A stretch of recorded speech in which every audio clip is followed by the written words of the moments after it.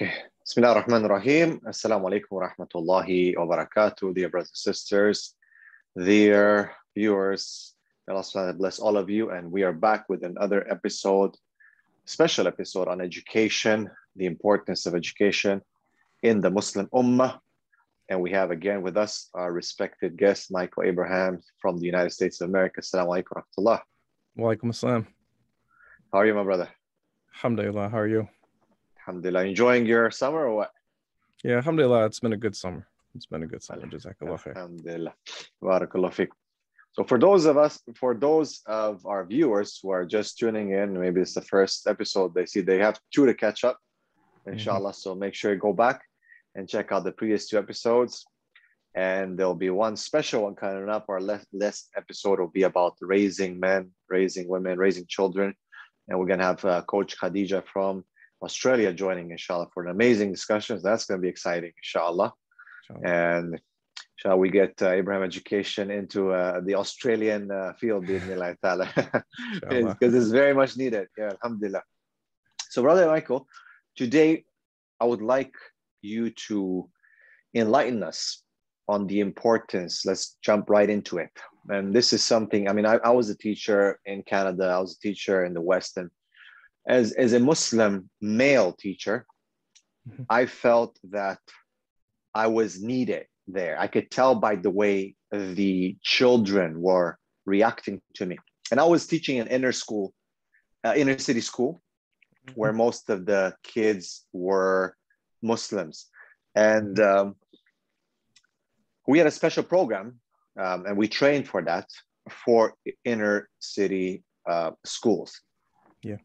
And I felt my presence not only being respected, but it was needed.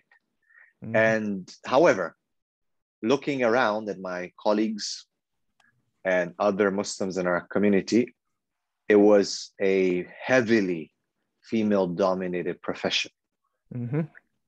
Not only in Muslim amongst our community, but throughout.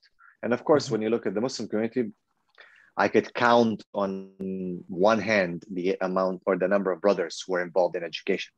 Yes. So what is your take on that? What's the importance of Muslims, the community, to get into education in general? And specifically, why should men get into education, Muslim men? And you are talking about the public educational sector. Well, I mean, first, overall, I would say if Muslim males don't get into teaching, and I mean, getting a license in the profession and doing it professionally, I would say it's going to, and it does amount to an abdication of our responsibility towards the young people in general. Not only the young people in the schools, but in our families as well. Because with nurturing young people, with guiding young people, with getting young people to turn out the way you want to, especially in the modern world. And because in the modern world, traditionally the Muslim world, I would say, it's relied on collective social pressure to get young people to turn out the way that they want them to. And this is not going to be true in the 21st century. It's certainly not true in the Western world, obviously, but it's not even going to be true. And maybe it isn't true now in the Muslim world anymore in the 21st century, with the media being in everyone's pocket.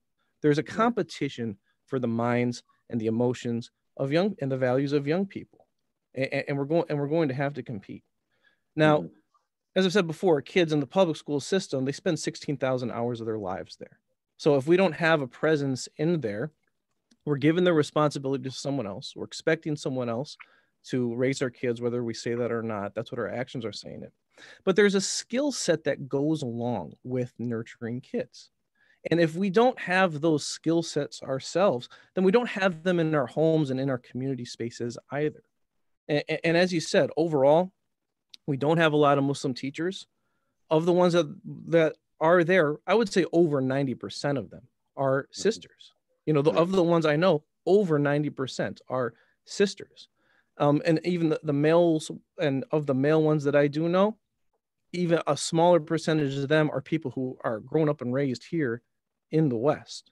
They're more immigrants who've come here and transferred their expertise into teaching here.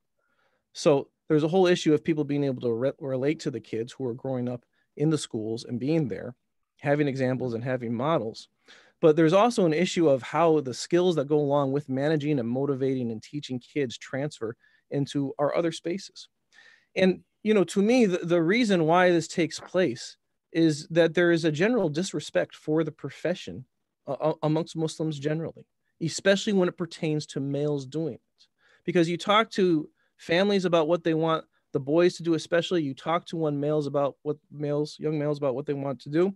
And in my experience, this is here in America and in the Muslim world. It's medicine, engineering, tech, maybe accounting. Those are the fields. Of course, there's nothing wrong with those fields. There's a lot of good in them.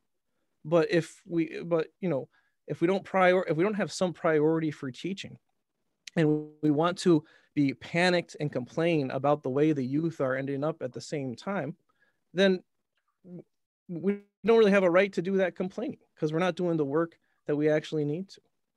And I would say too, the stigma against males being in teaching amongst Muslims, it's, at least here in America, it's based on misconceptions. It's primarily based on misconceptions and misperceptions. Right. And subhanAllah, when we look at the Prophet ﷺ, he was called mu'allim, or teacher. And as you said, that he was sent as a teacher. So you would say in the Arab world, they have a saying that the teacher is in the position of or an inheritor of the prophets, that they teach that knowledge. And we know the great legacy of education within Islam. So it's quite paradoxical to see that Muslims don't respect the teaching profession, right? But I would like you to comment a little bit more. You said something interesting. You're talking about people coming from the Muslim world and transferring their qualifications and then working as teacher. Would you be able to elaborate a bit more as to why, or what would be the solution to that? If someone comes from from a Muslim country, for example, and wants to be a teacher, what's missing there? What were you talking about? Well, I mean, there's different ways to become licensed as a teacher in the United States. Now if you have a degree in some field already, that will complement you getting a teaching license usually, especially in secondary school, because you're going to get licensed in a specific area. So if you have a degree in science or history or maths or something like this, you already will have some credits built up that you would need to get anyway to get a teaching license. So you're going to be part of the way there already. And if you have a bachelor's degree, usually the process of getting a postgraduate teaching license is shorter than getting an undergraduate teaching license. So the people I'm referring to, they're usually people who studied like engineering or something like this, or maybe history. They might have gotten their degree in Sudan or Turkey or Pakistan. I know people like this. And then they were able to do a few courses when they came here. Actually, usually a lot of times they came here for a different reason, and then they ended up switching into teaching. And that's one of the misperceptions about teaching. Teaching is a profession that people go in and out of all the time. Right. And becoming a teacher when you're younger doesn't prevent you from doing something later. And if you've done something already, that doesn't prevent you from becoming a teacher already, both practically and economically as well. Mashallah. But what's the cultural element that might be missing from people coming from the east to the west? Because you said there's a lack of connection maybe between the teacher and the student. That's an important element, isn't it, for that teacher to connect to the students, for the transfer of knowledge, but as well as for the tarbiyah. Well, I mean, there's nothing wrong with someone coming here and being a teacher, but there's just practical things where if you did not grow up here, the kids growing up here, they it's not that they can't like them and disrespect them, but you don't know the experience of growing up here. And it is a unique experience growing up here versus growing up in the Muslim world. So, I mean, so that's just a reality. In schools, you spend the most time working with the kids who struggle the most and the kids who are the least motivated. So the issue of motivation in education is really big. And kids who are struggling, and we have a lot of Muslim kids who are struggling in their school, and just generally males are struggling in education disproportionate to females. And statistically, it's known in the United States that phenomenon is exacerbated with students of color And it is 100% seen in our Muslim student populations as well. I think I said last time about how in my trainings I would collect questions from teachers. They'd fill out an intake form before coming to my training that was anonymous. And I gathered hundreds of questions from teachers over time, and I analyzed them and categorized them each one. I found from that the most frequently occurring question that teachers had was about the disengagement of boys or the misbehavior of boys in school. Over 10% of the questions that I got from teachers were about that specific thing. Looking into research that I have cataloged in my book about Muslims' experience in education in the Western world in general, North America and Europe and Australia. The same phenomenon goes on throughout the Western world of Muslim boys being disengaged in education. Of course, not all, but a predictable sum, regardless of the ethnic background from them and regardless of the Western country that they're in. And the Muslim boys, when they're disengaged in education or they have behavior problems, it's more likely that the teacher is going to cast upon them that it is for some sort of cultural reason or some sort of religious reason. So, we need people in these spaces to help others and just to help motivate the kids and help cross these bridges, just as far as being in the public education system. And then, the compound benefit from that is we have more people in our community learning the skills of developing authentic motivation in kids. Because we can't rely on coercing kids into following Islam and turning out the way that we want to anymore. So we have another problem in our in the masjids and in our homes where there's not enough males who know how to execute these skills with kids. And if that's missing, it's not going to be good overall.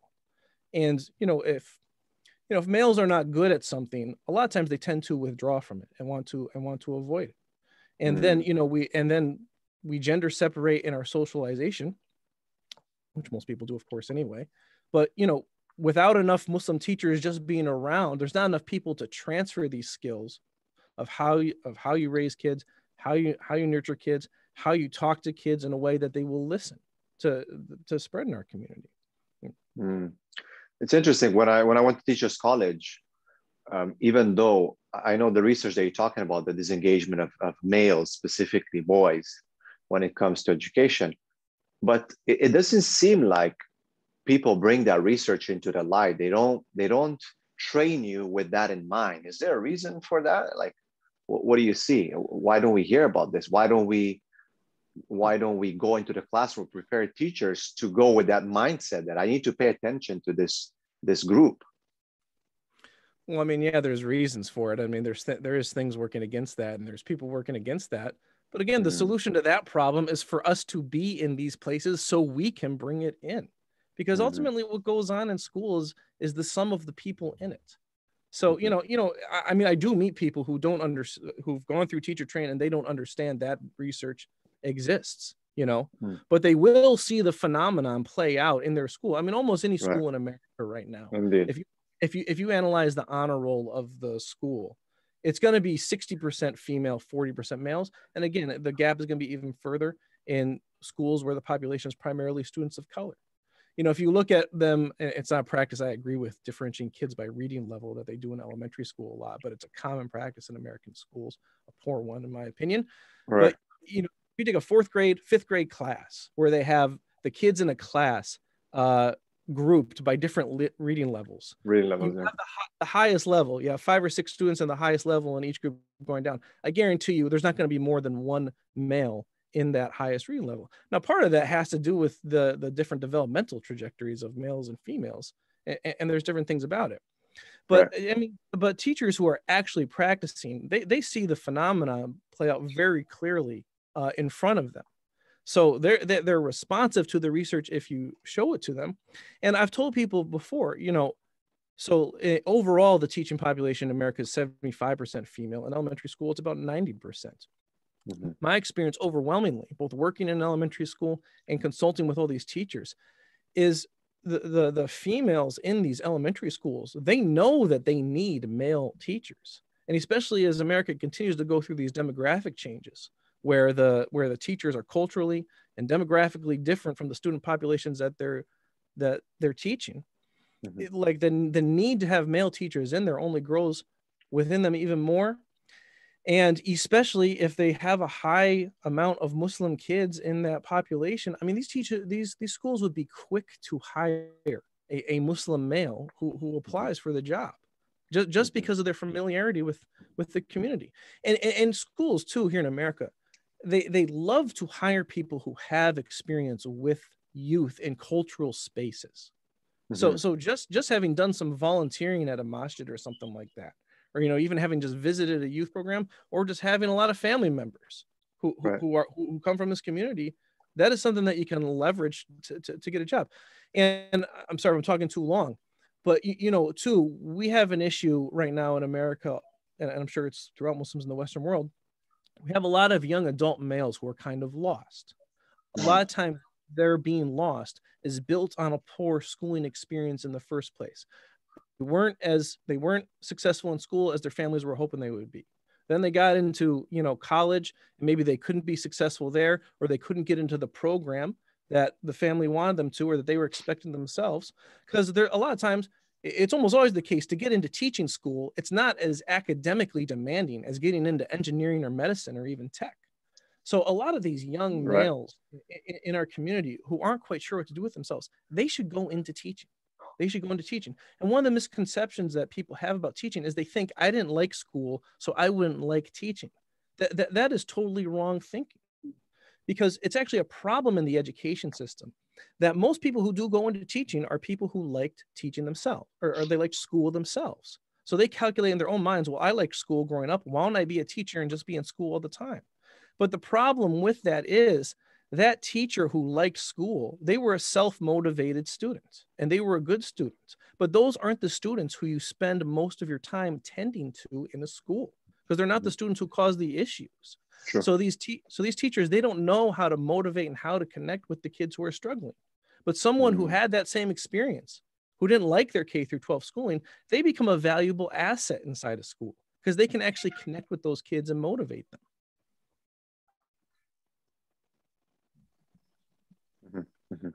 Okay, so mashallah, we have the problem is quite clear, that there is a lack of male teachers, specifically Muslim male teachers in inner city schools where there's predominantly Muslim population, such as Minneapolis and others. What is the solution? What can the Muslim community do? And where does your work and your book come in to play in this issue? How do we solve this problem? How do you see it? Well, I mean, as far as what the Muslim community can do, is just start valuing education for the boys more, and the idea of them going into teaching. And again, I'm telling you, I mean, myself, I was not a good student growing up, So I'm speaking partly from my personal experience here. A lot of these young males that we have in the community, who maybe they're in their 20s, maybe even in their 30s, and they're, not sure what to do, we should put the idea in their heads to try to go into teaching, because it's a field you can go into at any time. It's a field that a lot of people transition in and out of it from other careers. So the teaching schools make the programs very, very flexible to be done. A lot of it can be done online. There's night classes, day classes, can be done slowly over time, all this type of thing. So just valuing boys doing it, because both when I talk to young males and parents, everyone has anxiety about how the youth is turning out, but no one is thinking about this as a solution and understanding the compound benefits of it. Because the more that we develop these skills within the male population of the Muslim community, the more the skills are going to transfer to the communal and social spaces that we have. And they're just absolutely needed in there right now. And to people, they need to look into more about how much teachers actually make, because a lot of this resistance for the males to want to go into teaching is because they don't think they're going to make enough money for it, and they want to be providers as they should be, and all this stuff. But a lot of that is based on misperception, at least in America. It depends where you are. The northern states usually pay a little better than the southern states. Here in the United States, might depend on the district some too.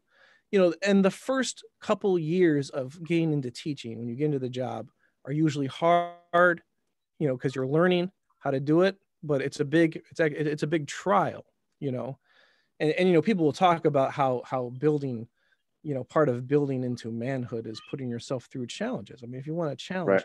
try getting in a room with 25 young people and keeping their attention and motivating them for an hour, and then do it 5 times a day, 180 days out of the year. Believe me, you're going to get challenged, and you're going to learn things about yourself that you never knew before. But you'll get important skills out of it. And it's true that half the people who go into teaching, they do quit in the first 2 years because it is hard. But but at the same time, in teaching, there's a direct, at least in America, there's going to be a direct relationship between the years of experience that you have teaching and the amount of education you have to give yourself a predictable income. And the income is usually more than people think, because there's a political incentive of the teachers unions in America to keep the narrative going that teachers aren't paid well, because as long as that narrative is set, then the motivation of politicians to vote for more funds for teachers to be paid is set as well. Here in the state of Minnesota, but if, part of that too, if you look at teacher salaries on an hourly basis, you find that they compare well with other fields. Just take Minnesota as an example. If you look at the average teacher salary in Minnesota and you compare it to the average salary of a mechanical engineer in Minnesota, yes, the annual salary will be more for the mechanical engineer. But if you break it down on an hourly basis, it's actually more for the average teacher. Well, why is that? It's because as a teacher, you get 25% of the year off, because you get 2.5 to 3 months off in the summer, and then you're going to get another 3 or 4 weeks off during the school year, in addition to the 2 weeks sick time that you can take off as well. That time creates all sorts of flexibility for you. Flexibility that you can use to invest in other things. You can build other projects. You can invest it in the community, invest it in your family.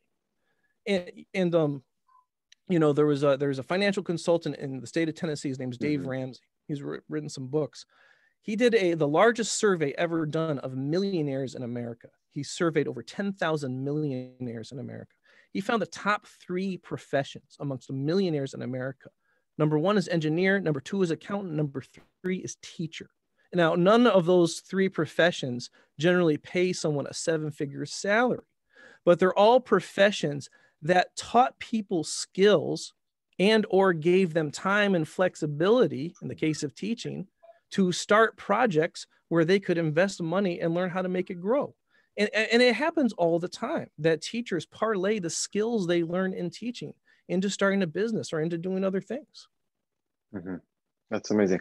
Would you say that is the community doing enough to raise awareness of the importance of males and just Muslims getting into teaching? Like, should we have more khutbahs, special programs at the masjid?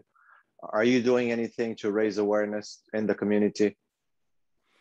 I mean, all I do is talk to people about what I can, and people I talk to, I've helped, something I've done here is I've helped a masjid here, like teach them some skills with their weekend school to work on better managing the kids and better motivating this type of thing.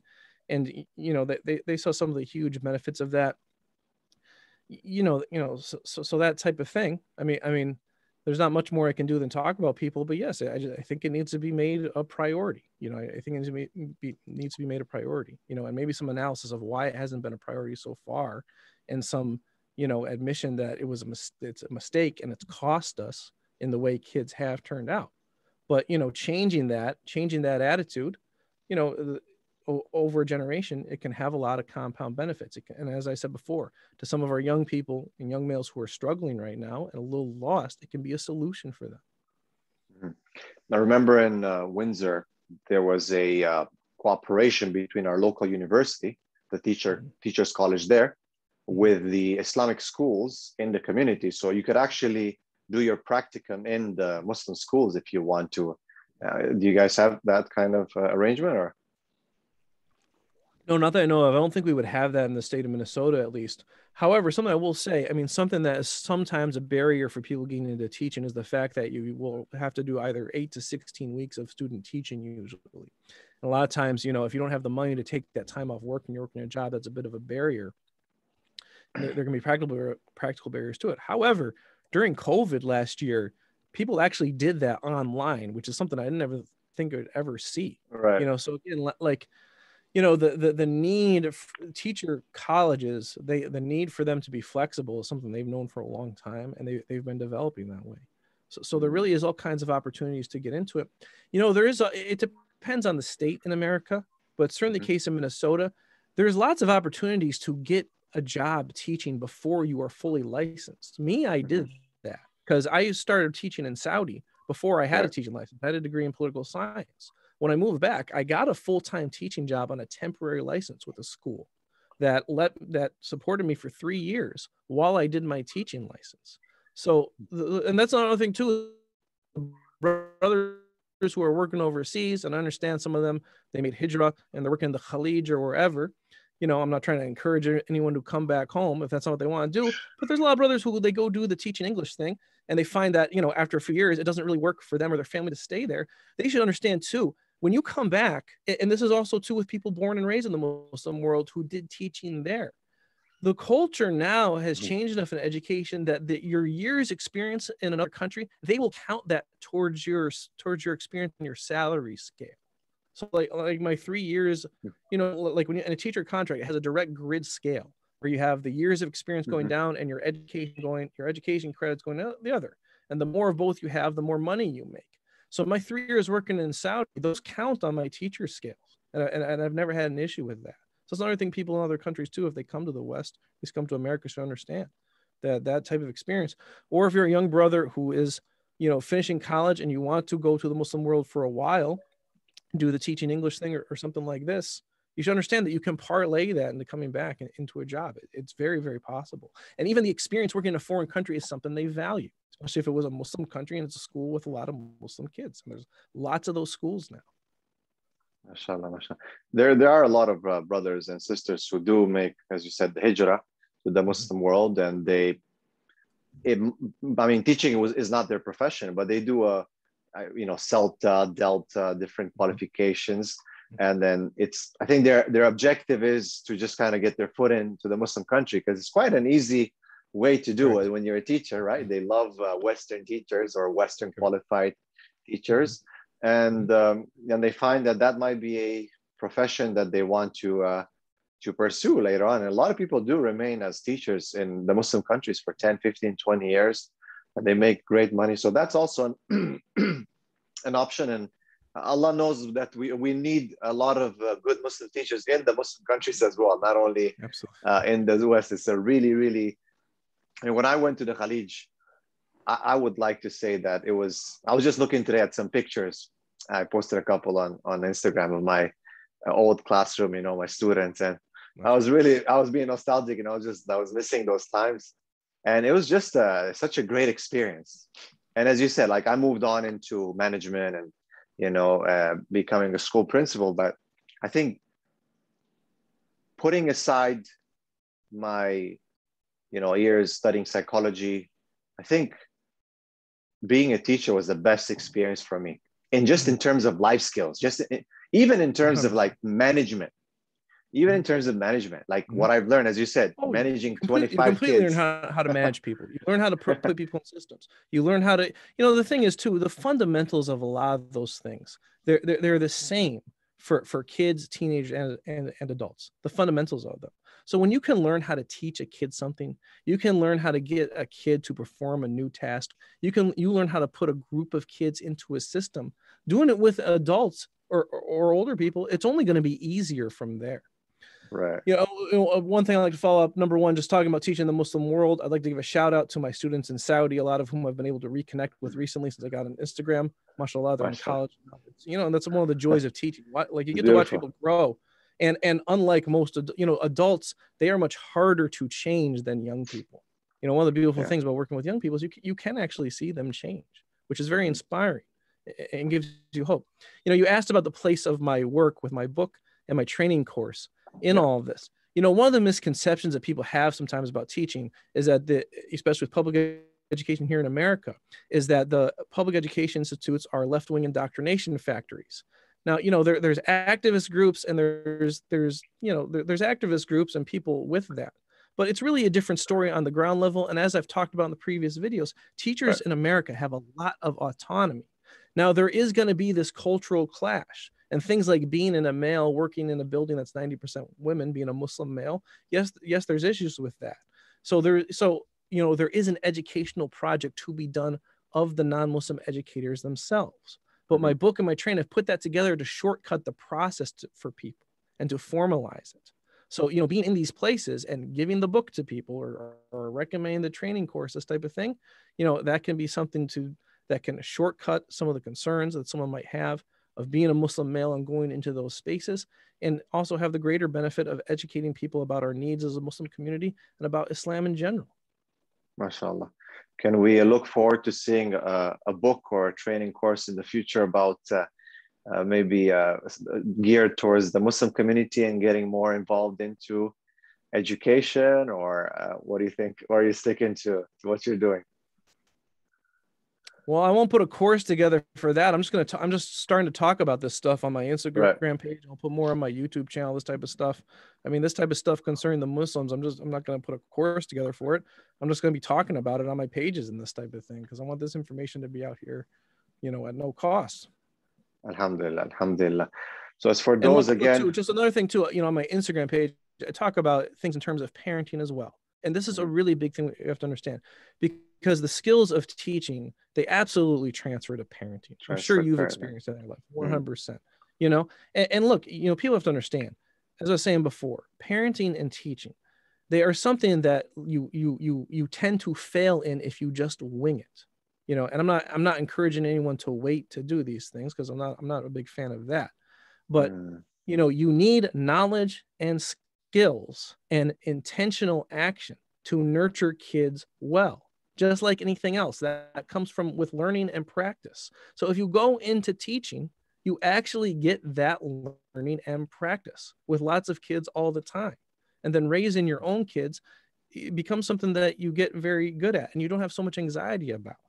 And, again, if, we don't have enough, when I talk with brothers, they're very eager to learn about the things I know as a teacher. And it's like they're hungry for someone to talk to about this, because we don't have enough brothers who are just around talking about the needs of kids, about the different needs of the different developmental stages, the different ways to talk to them, the sequence in the way you talk to them, the mannerisms that you have when you talk to them. All this stuff is things that there's somewhat of a science and an art to, that you need knowledge in to execute properly. And we just simply need the skills in the community. I hope you don't mind if I talk extensively about something. But, in the weekend schools, most of what our kids do is they are memorizing the Quran. Right. Now, we've had all these kids who've grown up here now, they're adults. They had such a negative experience with that because it was boring. They felt they were shamed too much in there, and they didn't like it. So they have completely negative associations with it. And a lot of times too, a big thing that kids actively complain to me about is they learn to memorize the Quran in there, but they don't learn what it means. And they don't actually learn about the religion. Now, people recognize that we should teach the kids the tenets of the religion and the values really even before they start memorizing the Quran, because the Quran will mean more to them when they know those things. Right. But part of the reason why there's so much memorizing done in the masajid is because the memorizing of the Arabic and the Quran, it keeps the kids really busy. So it's a way to keep them occupied, and that takes care of the management piece a lot. And the reality is, and I'm not trying to blame the brothers who are doing this work in the masjid, because a lot of them are sacrificing their time and their energy, and they're working as hard as they can. But there's not enough skill in there to actually get the kids to sit and listen when it's 25 of them and one adult. They'll sit quietly in the masjid when there's 35 adults and just a handful of kids listening to an adult lecture, because the adults are going to give them a stern look if they act up or something. Although more and more the kids are I'm seeing the kids just be given the phones during that time, which is a whole nother good that's not a good thing either. But we don't have enough people who actually know the skills. I mean, there is very practical, detailed skills to talking to a group of kids in a way where they will actually sit and listen and intake what you're saying. So people in the masajid, when the kid to adult ratio is weighted on the side of the kids, there is genuinely a fear of making the kids sit and listen, because people practically don't know how to do it. And you'll start talking, they won't understand what you're saying, so the kids will start talking to one another. They'll start, they'll start poking at one another and misbehaving, and then you feel like the teacher feels like they got to yell at them, and then this whole downward cycle goes into that no one wants to get into. So again, there's, and again, me, obviously in the masjid, I've seen this all on the brother side. This is all on the brother side that I'm talking about. I've seen this. I don't know what's going on the sister side. This is all on the brother side. Right. These are actual. This is something we need to reconcile. That we need these skills and we don't have them. And the solution is getting more young Muslim males into teaching and valuing that for males more. Yeah, the training is very important. Yes, I agree. More young men, Muslim men, to get into teaching. Maybe even imams, as they are teachers, to go through some training, mashallah, to understand how to connect to the students. We're not saying that memorization is not important. We're saying it's very important, but it's not the only thing. And if it's done only or exclusively, just rote memorization, it's not enough. The Prophet ﷺ, compared it and connected it to Bani Israel and how they just memorized and they did not benefit from what was being said. And we know that was just not his practice. It's not prophetic education to just memorize. And it is a problem because you're not understanding what you are learning and you're not connecting, you're not internalizing it. Hence, there's no outcome. There's no outcome. And education has outcomes. The outcome is the kids have negative associations with their Islamic learning. Exactly. Subhanallah. What can Muslims and non-Muslims, we've talked in each episode a little bit, give us, how can we connect to you? What can we do? What can Muslim parents do to help themselves, to help their own children by connecting to your course? Talk to us a little bit about your course and what you're doing. Well, again, my course, it's called Engaging Muslim Students in Public Schools. We'll have links in the description, I'm sure, to look more into it. My website is abrahameducation.com. You can read the testimonials of what the non-Muslim educators have said about it on there and how it's affected them and given them insights and tools to better engage Muslim students. You can get the book on Amazon. And, you can look up Abraham Education on YouTube. I'm going to have more videos posting there. I'm posting daily during the summer, at least on Instagram. Abraham_education on Instagram. So, you can just follow me. I mean, on the Instagram page, I'm trying to just talk, primarily to the Muslims, though I actually have a lot of non-Muslim teachers who've done my training on there as well. About the soft skills that you need to properly interact with kids, and young people and teenagers especially, but really a lot of it's the same for younger kids and teenagers, so there's ways to follow me. And as I've been on these things, more and more people have been reaching out. So, people can reach out to me, message me on there with questions, this type of thing. I'm more than happy to keep doing that stuff. Maybe something I'll talk about on one of my channels, or we can talk about in the future, is some practical things the massages should do as well and consider. That's something that's, because I have done that with a masjid here with a lot of success. And, those are some practical things that we can talk about and do. Yeah, very important. I think the work that you're doing is fundamental for Muslim parents. As you said, these skills, the soft skills that you're getting from teaching, can be extended to parenting and, dealing with parents on a regular basis as a school principal. We know that that's one of the main concern of parents. How does your teacher connect to my child? How does he differentiate? My child learns this way, my child has this difficulty, or what do you do as a school and what do you do as a teacher to make sure that my child learns, not just listens and just is present in class, but actually learns? And it's great that at least the Muslim community can reach out to experts in the field, which we don't have too many. We can count them, on our hands. And look, I want to say something else too. The course, it's something that people outside America can recommend to teachers as well. Even in the Muslim world where you have non-Muslim teachers working as a teacher, please recommend it to them. And I ask people too, especially the people who've watched these 3 podcasts that we've done, please try to take this as a call to action. We have the same discourse always going on in the Muslim community. Like we can consume media forever, and there's a need to have presence in media and all that type of stuff. But I really want people to understand there is actions that we can take, and making people more aware of these educational materials that I've created. It is a big action step that over the course of time, it can help mend some of the problems that we have. trying to encourage young males to get into teaching and nurturing those skills, developing those skills in our community. It is action items that we can take that can mend the issues that everyone is concerned about over the course of time. Inshallah, bi'idhnillah. Inshallah. We're going to try to tag a few of these organizations in the Muslim world that I've worked for, because as you've said, just reminding myself of an experience that I had before. I mean, I really wish that my colleagues would have had your course, because there was a whole influx of non-Muslim teachers into the Muslim world about 13 years ago.